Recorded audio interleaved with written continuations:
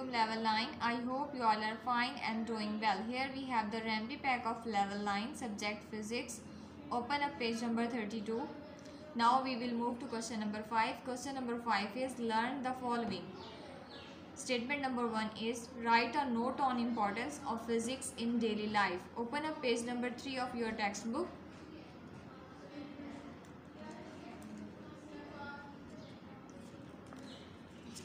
Here we have the importance of physics in our daily life.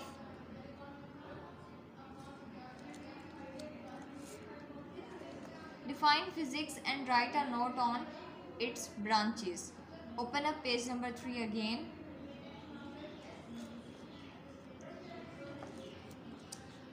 In physics, we study matter, energy and their interactions, and these are the branches of physics. Question number 3. Write a note on screw gauge. Open up page number 13 of your textbook. Here we have the screw gauge. A screw gauge is an instrument that is used to measure small lengths with accuracy greater than a vernier caliper. It is also called micrometer screw gauge.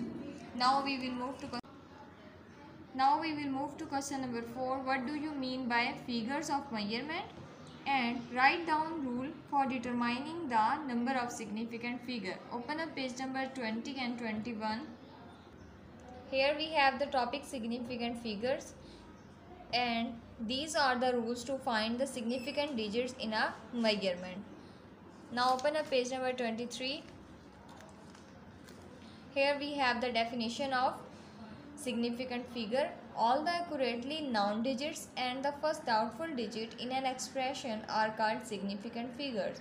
It reflects the precision of a measured value of a physical. We will move to question number 5. Describe the important rule for rounding the number. Open up page number 22. Student, in page number 22, here we have some rules for rounding the numbers.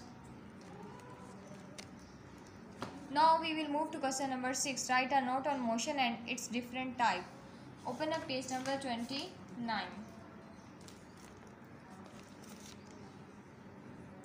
A body is said to be in motion if it changes its position with respect to its surrounding. This is the definition of motion, and here we have some types of motion: translatory, rotatory, vibratory.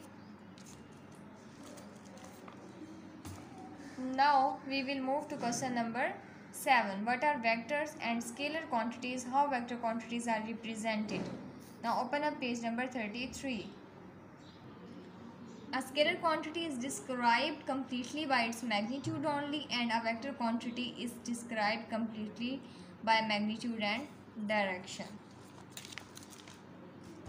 Now we will move to question number 8. Define graph, independent quantity and dependent quantity. Open up page number 40. Here we have the definition of graph, dependent quantity and independent quantity. Now we will move to question number 9. Drive equation of motion for uniformly accelerated rectilinear motion. Open up page number 45. First equation of motion and the diagram of first equation of motion. Define translatory motion and explain its types. Open up page number 29.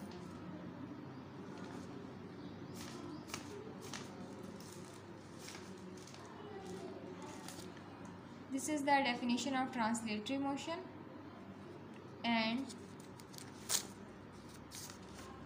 here we have some examples, types of translatory motion. The first one is linear, second one is circular, and the third one is random motion.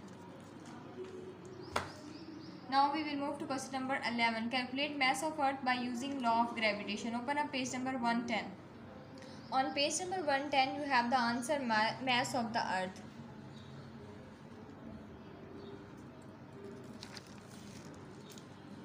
Now we will move to question number 12. What are artificial satellites? Calculate the orbital speed of artificial satellite. Answer will be on page number 112.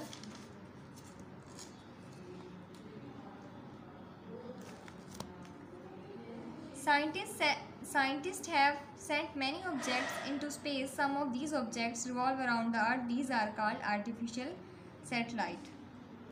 And also you have to calculate the speed of artificial satellite by this.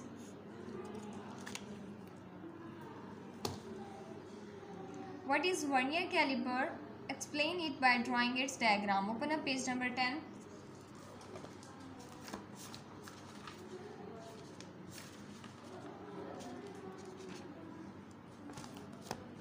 The accuracy obtained in measurements using a meter rule is up to 1 mm. However, an accuracy greater than 1 mm can be obtained by using some other instrument such as vernier caliper. And here we have the diagram of vernier caliper.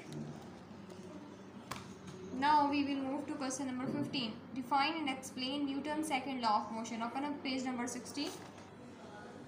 On page number 60, here we have the definition of Newton's second law of motion and explanation. Second law of motion. 16 is what is equilibrium? Explain different types of equilibrium. Now open up page number 97 of your textbook. Here we have the answer of a body is said to be in equilibrium if no net force acts on it. There are three types of equilibrium. The first one is stable, unstable and neutral. Now we will move to question number 17. What are the rectangular components? Also calculate the rectangular components of a force. Now open up page number 41 of your A+. Rectangular components. If a force is formed by two mutually perpendicular components, then such components are called its rectangular components or perpendicular components. Now we will move to question number 18. What is center of gravity? Calculate the center of gravity of irregular shaped thin lamina. Open up page number 94.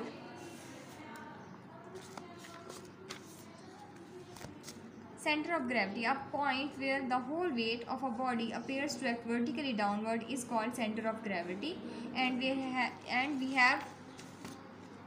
have the topic center of gravity of an irregular shaped thin lamina from this